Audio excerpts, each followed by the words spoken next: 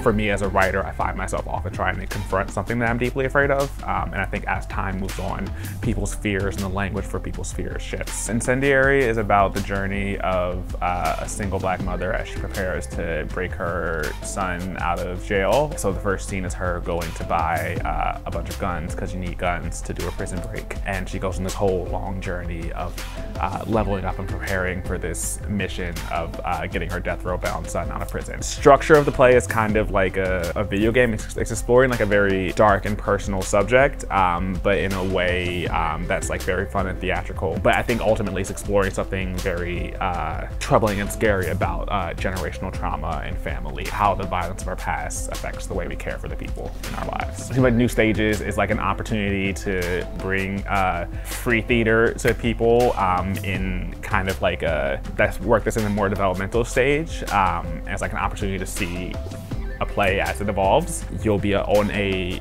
very, very fun ride until you realize what the ride is actually bringing you to.